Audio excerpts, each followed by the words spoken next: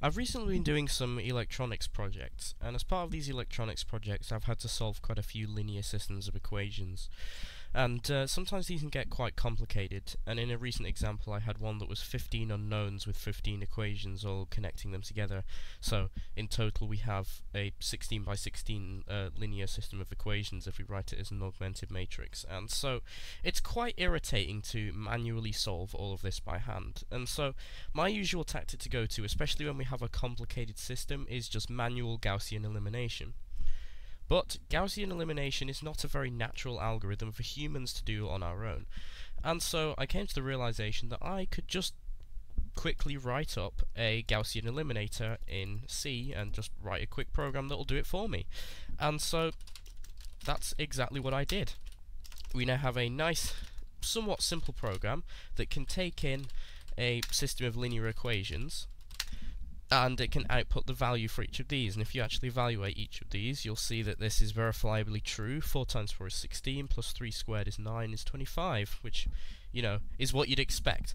And so I've wrote up a quick program that can show you the process of doing the elimination as well, which shows exactly what you get as the coefficient matrix or the augmented coefficient matrix, and what you get after we perform Gaussian elimination. And so today I'd like to talk somewhat about how I implemented this Gaussian eliminator and how actually my method for stepping through this was, because for the first time you'll notice actually I had to do unit testing on eutils, which I need to talk about at some point later on. But anyway, what actually is Gaussian elimination? Well, Gaussian elimination is quite a simple technique. It's actually quite a simple algorithm when you dig down into its depths. But it's also very, very clever.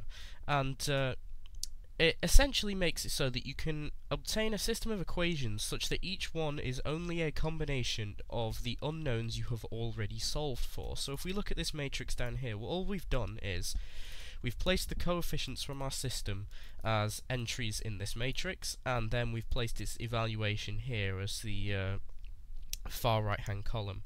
And so all that the algorithm does is it steps through and it subtracts it in such a way so that as we go down the rows, in fact, a better example is probably system 2, because that doesn't have any duplicated rows. So in this case we have 3 unknowns, and these unknowns are packaged into a matrix as so.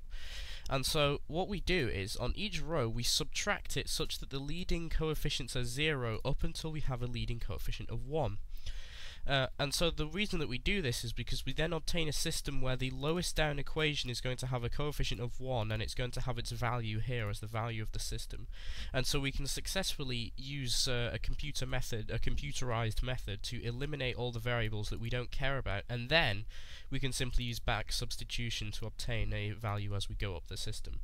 And so as we go down the coefficient matrix, as it's been eliminated, we'll have a equation, if the system is consistent I should say. We'll have an equation which tells us the value for our least significant coefficient. So in this case, if we just show the output of this, our least significant is C here, or our third one I should say, the furthest one to the right. We obtain a value of 7 for, and then we can simply back substitute for the rest of them. So 7 times 0.470588, and then, because this is a negative coefficient, we add this value onto here, and then we obtain a value of approximately 6, multiplied by 7 I should say. Multiply this by 7 and then add it onto here, and we obtain a value of 6 apparently. I mean, the computers are better at maths than I am, so I'm going to trust them. And then obviously once we get to the top, we simply have a linear combination of all of the other coefficients as we have gone down the matrix, and once we have that, we're able to solve for this variable by just dividing by the magnitude in here. And so that's exactly what this program solve is doing. If we look in solve.c, it's actually pretty simple. So it looks quite complicated, but a lot of this is just debugging code actually that I haven't taken out. So the first step actually is we just check for our arguments, which we don't care about, and the second step is actually parsing the maths expression. Parsing mathematics isn't actually that difficult of a problem. If we look in parse.c, we can see that a lot of this code is actually expression to matrix. This formats a augmented matrix. A lot of this is just elementary matrix operations.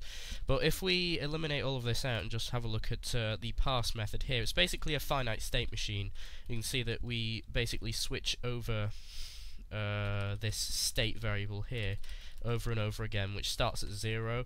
So we strip white space, then we decide whether it's coefficient or unknown. The reason we have to do that actually is because we don't write a coefficient of 1. I wanted it to be as close to natural mathematics as possible, so I didn't want to have to write out 1a, for instance.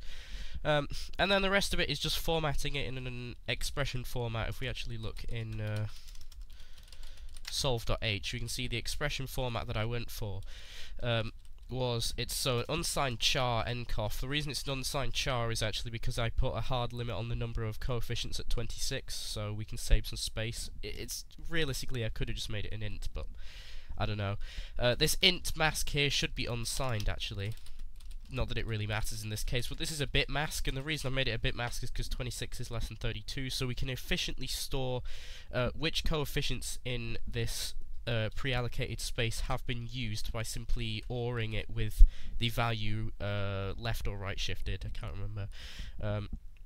I think I'd go on a limit and say left shifted, but we can check this bit mask using an AND test and an OR set when we encounter a coefficient.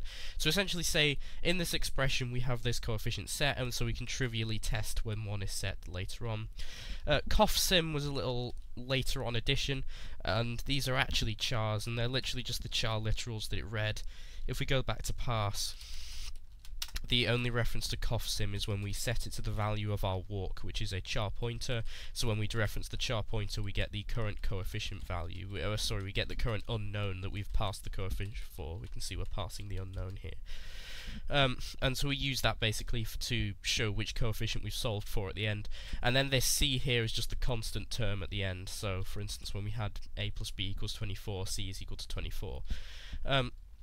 And so all of that's just the parsing code, so that allows it to parse natural mathematics. The next thing it does, xmat, is expression to matrix. If we have a look at xmat, all it does is it loops through all of the coefficients and it just sets them up into an augmented matrix with a bunch of mem setting and mallocing and etc, etc. Then we have the Gauss reduce, and I separated all of this code out actually into another source file just called gauss.c. And we can see here, there's a few different functions in here, but the one that we're interested in is Gauss reduce here, and in a second we'll be interested in Gauss solve as well, which is down at the bottom. So we start out with some memory bookkeeping, mem setting it to 0, then we duplicate the matrix, but actually we only do this really so that we can preserve the size information. Everything else then gets overwritten. We don't actually start with a duplicated matrix. We then had to mat verify, because if mat dupe fails to allocate memory, it returns a null matrix, and we don't want to attempt to Gauss reduce a null matrix or a 0 matrix, because that would be bad. We'll get a bunch of not numbers and stuff like that. And so we might get, it might say there's no solutions when what it really means is out of memory. So we return an invalid matrix, and this is detected in the main loop. So the next step, it says here, optimization attempt. So we attempt to build the matrix in the order of the leading coefficients. So in linear algebra we call that the pivot, the leading coefficient.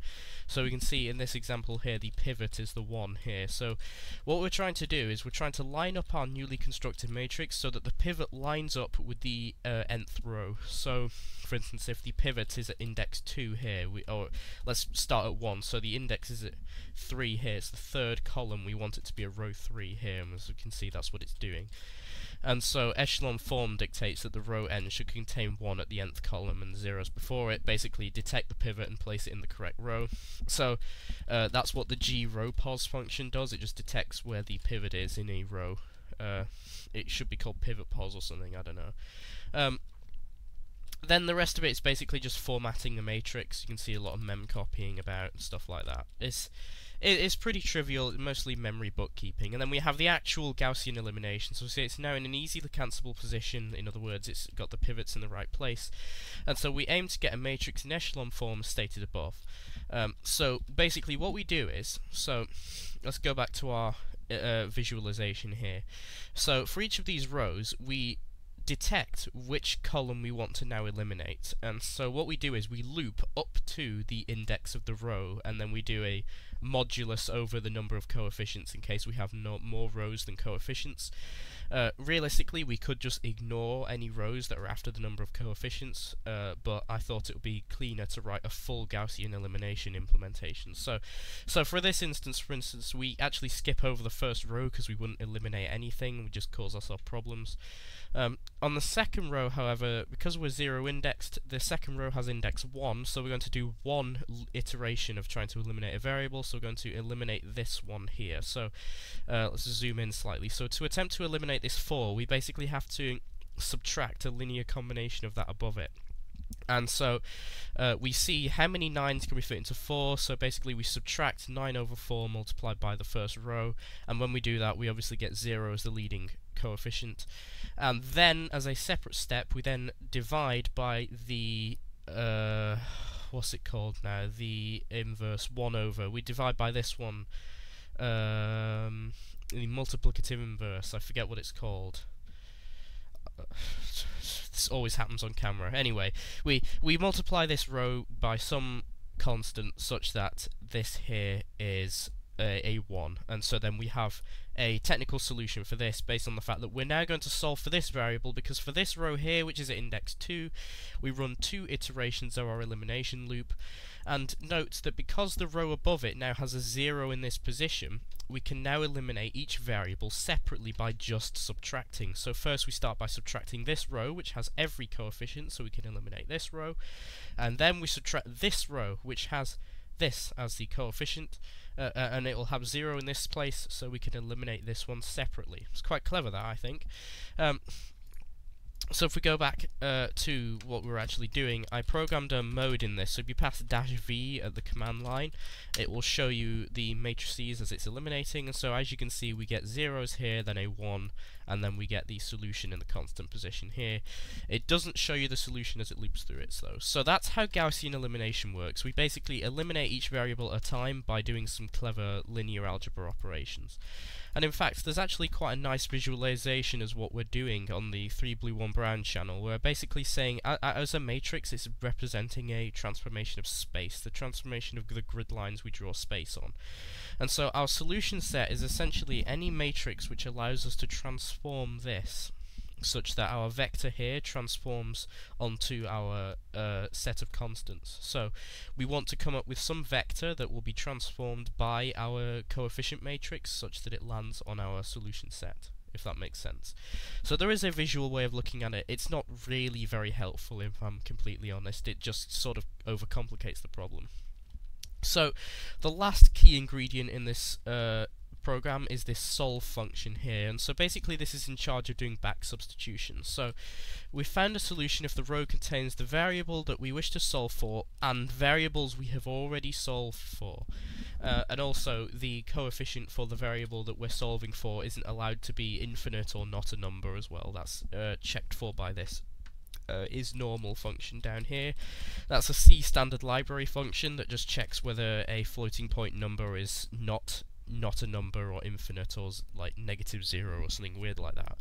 But anyway, we loop through each of our columns and then we check whether the column is equal to the unknown. If it has a valid coefficient, then we set valid. If it doesn't have a valid coefficient, sorry, so it's been eliminated, so it's equal to 0, or we have an infinite or not a number coefficient, then either there's no solution for the variable, in other words it's a free variable, or the system is inconsistent.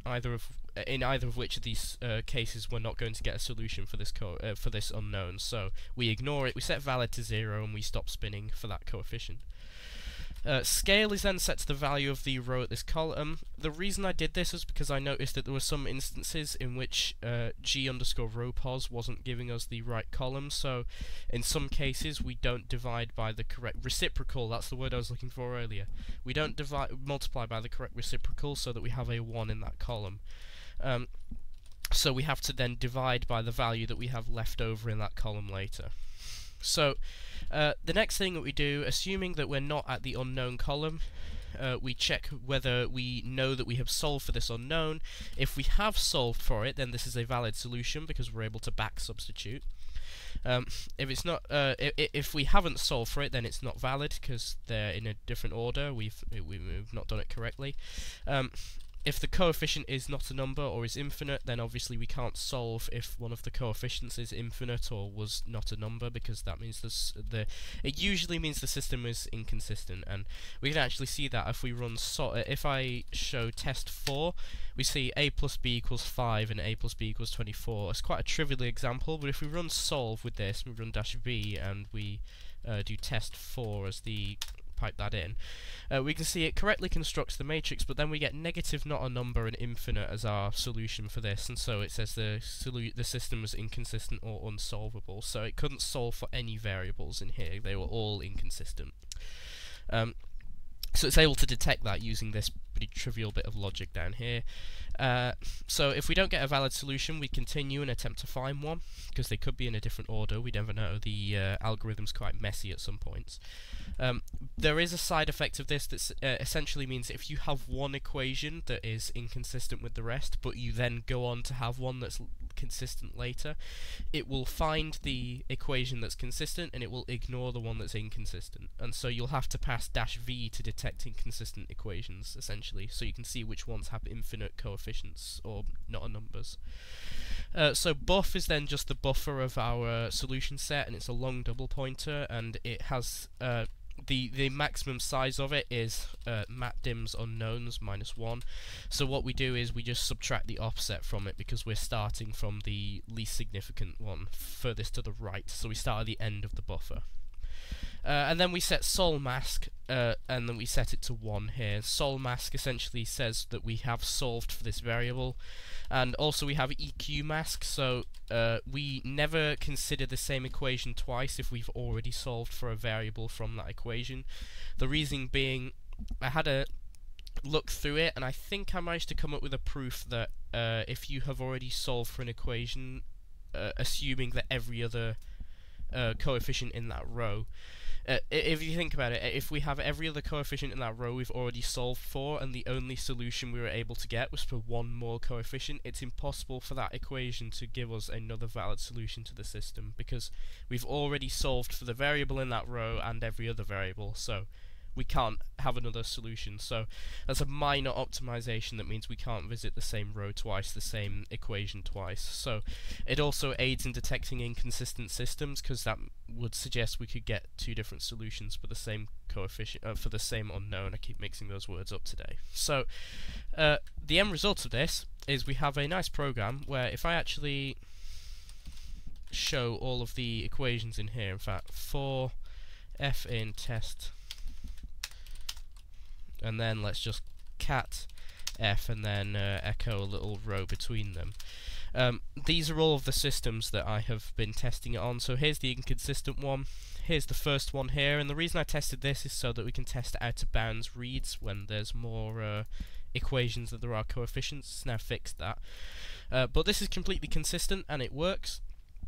It does a full Gaussian elimination. In fact, if we show it test dash solve dash b and we pipe in test dash 1, we can see that it simply repeats the elimination down here. It eliminates variables as wanted. We get essentially as though we had two coefficient matrices returned in echelon form, and we still get the same result, and we can still detect whether it's consistent or not. We have another one here, and even actually the system is now able to solve when there are free variables, and it's also able to solve when the variables are 0 in one or more of the equations. It will find the equation that doesn't have a 0 coefficient, and that's part of the reason for the misordering returned by g_rowpos, because if it has a 0 coefficient, it's not going to detect that until later. So the pretty dumb solution that I implemented for when you have 0 coefficients is essentially just to do a minor pre-processing step. So we go through the coefficient matrix, and we find one row that contains every coefficient. So every unknown is mentioned in that equation, and then we simply add the two rows together, and the effect of this is that every single row mentions every single equation, so it's impossible for us to get infinite solutions for a consistent system. So, as I said, the end result of this is a mini little program that can solve any valid consistent system of linear equations, and I think I put a hard cap on 255 equations, I think. No, I reduce it to 26. The reason I reduce it to 26, I think, is because you can only have 26 unknowns, so anything more than that will automatically be unconstrained. So, you can see it can also detect an unconstrained system by the fact that there are more unknowns than there are equations to solve for them. So, anyway, that was a quick demonstration of my implementation of a Gaussian eliminator and how I've used it to solve a system of linear equations. Equals 7, a minus b equals 3. We see that we get the pretty trivial answer here. It's nice and simple, and it works, and I'm happy with it. It has sped up massively, and for some reason it's actually faster than the implementation on my calculator, FX, I think it's FX991GX or something like that. This calculates it a lot faster than that. It's probably because this has got a proper processor instead of like a microprocessor in it, like an old Intel one. Anyway, hope you enjoyed. That was Gaussian elimination, and check out eutils. Remote show hosted at this location here, GitHub, ethanv2 eutils.git. Enjoy, thanks.